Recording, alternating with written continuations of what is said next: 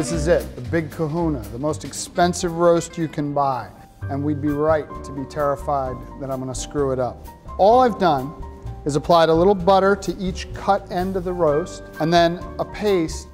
Well, it's not a paste, it's a dry flour, salt, and pepper mixture that becomes paste when it interacts with the moisture on the outside of the rib roast.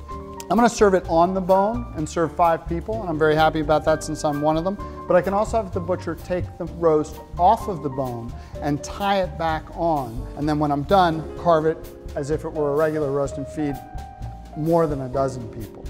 Look at those ribs right there.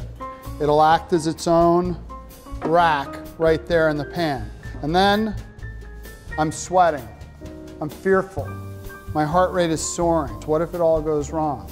A simple $20 investment, oh, I'm sorry, $30 investment. You can get a digital oven-safe thermometer, and that's going to allow me to monitor from outside of the oven environment the temperature, the internal temperature of the roast. If I'm spending close to $200 on a piece of meat, the $30 investment is going to pay off the first time I don't screw it up.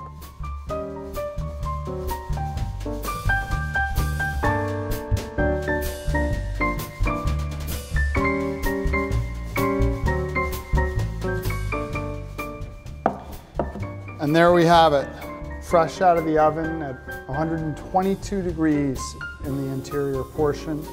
It'll rise up a little bit more as it sits here smelling unbelievably good with this beautiful crisp exterior. This is a rib roasted beef from the New York Times.